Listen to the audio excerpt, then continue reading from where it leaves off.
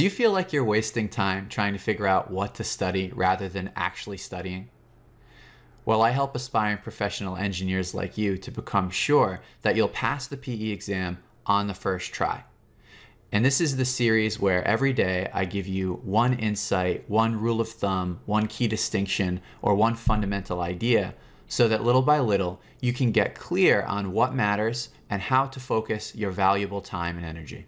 In today's daily insight, we're going to talk about the sensible heating and cooling of liquid water. So we talked about some rules of thumb for heating and cooling of air, but how about the heating and cooling of water? Well, there's also a rule of thumb for that. And we say that the amount of heating or cooling done by water can be calculated as 500 times GPM times delta T. Now this comes in handy when analyzing chillers, cooling towers, boilers, or any hydronic systems that you may be interested in. This is predominantly going to be used in the United States because it speaks of gallons per minute, and if you're in parts of Europe or the rest of the world, then you're probably talking about liters per second or some other SI unit, so this may not apply there. But ultimately this is derived from the classic original equation, Q equals MC delta T. So baked into this 500 constant that we conveniently have out front is the specific heat capacity of water, which is 1 in US customary units. And instead of this being a mass, it's a volume, so that's why we get to have a volume flow rate here.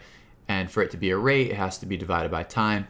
So this is a rate of heat transfer, not a total amount of heat energy as it is with this. So if you had to start with this equation, you could certainly derive this, but for the sake of speed on the PE exam, these rules of thumb come in really handy because they'll get you within 1 or 2% of accuracy and you'll save a lot of time. So I would recommend memorizing these rules of thumb and using them in practice problems. I wouldn't go for rote memorization, just apply them when the situation comes up and you'll end up wanting to use them more often than you want to go sort of back to these fundamental equations. So just to run through the units, the heat transfer should come out in BTUs per hour. So if you require tonnage, let's say for a cooling problem, you'll have to get BTU per hour first and then divide by 12,000. 500 is just a constant. And that's not going to vary very much because the density of water and the specific heat capacity of water are fairly non-reactive to changes in temperature, so this is a really good rule. The volume flow rate has to be in GPM, so we don't even bother to say volume flow rate, we say GPM, just to make sure that's the case. And the delta T is in degrees Fahrenheit. So as long as you use the right units going in, you'll always get BTUs per hour coming out, and you can use this to analyze cooling towers, chillers, boilers, or any other hydronic systems you may be dealing with. And that's today's daily insight on sensible heating and cooling of liquid water. All right, guys, I hope this video was useful. When you're ready to start putting these ideas into practice, head over to mechanicalpeexamprep.com. There are tons of original practice problems with detailed video solutions that are easy to watch.